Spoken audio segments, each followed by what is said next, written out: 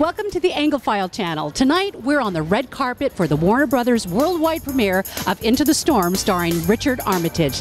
I can't wait for you to see the movie. Let's talk to the stars.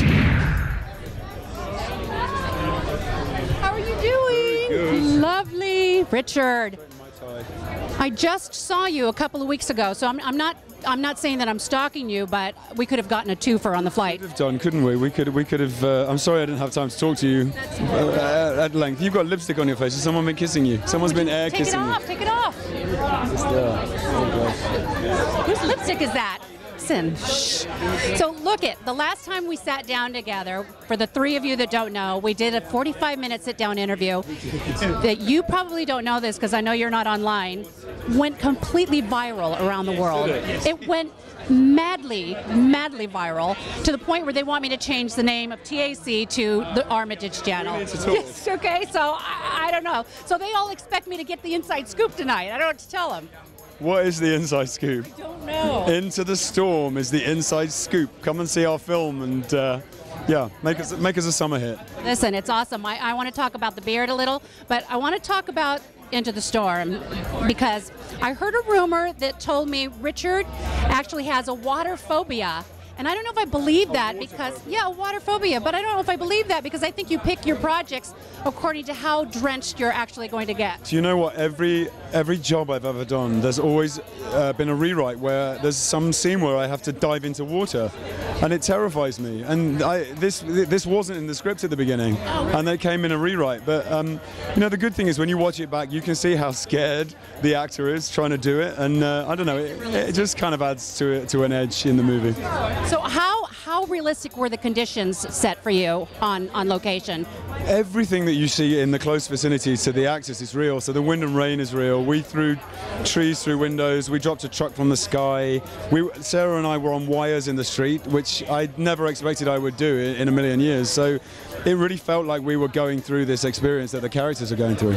I mean, when you guys are blown, you actually meet her in unusual circumstances, right? You're actually being blown by the tornado, and you're hanging on for dear life, and you grab her. How did you guys do that shot? How was that shot created? That's the scene where we were on the wires, and they rigged up a crane in the street, and we kind of found as many different extreme positions because we could rehearse in the air, you know. So we just found something that looked as realistic as possible without looking like we were actually hanging on a wire, and we did it kind of 4 or 5 times. But what a way to meet a potential future wife. Do you know what I mean? I loved it. So how plausible do you think a storm like this is hitting? I mean, 2 and 3 tornadoes hitting within the span of minutes in the same town.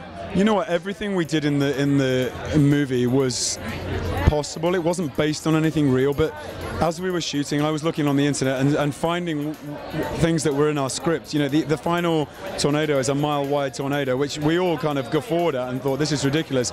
Since we've shot this, it's happened. So, I don't know, there is some kind of documentation of what's happening in our weather. But you don't get tornadoes in England. We don't. We get leaves spinning in a circle, but that's about it. Yeah. No. Yeah. Now look, we got to tell your fans you're out doing the Crucible in London. We actually saw it, and we came, and it was. To say it was amazing is an understatement. The way that you put your soul and left it out there on stage for all of us to devour was just incredible. How do you find the energy? Where do you find the energy to do that night after night? And then at the end of the show, come out and say hi to all your fans waiting outside. How do you do that? It's something you can't think about too much, especially when you've got to do it twice in a day. You just play it moment to moment. The thing about that play is it just takes you, you know, every moment just grabs you and takes you forward. And, you know, sometimes you think, I'll just kind of keep this one low key, and you can't. There's a place to take that character to, and every night it's sort of, the play gets you there. Arthur Miller gets you there. How long does it take you to leave John Proctor behind when you go home at night, or can you? I kind of don't. He's there. I'm living like a monk at the moment. I'm not drinking anything. I'm kind of, you know. I'm not going to ask him out for a drink then. I'm terribly boring at the moment, but you know I have to because there's a big responsibility to get on stage every night and deliver that performance because you know it's what the play deserves. Well, it's spectacular. I foresee an Olivier Award for you. absolutely. Richard, you really gave me chills. It was incredible, and I cried and everything. So listen, we're doing a contest, huh?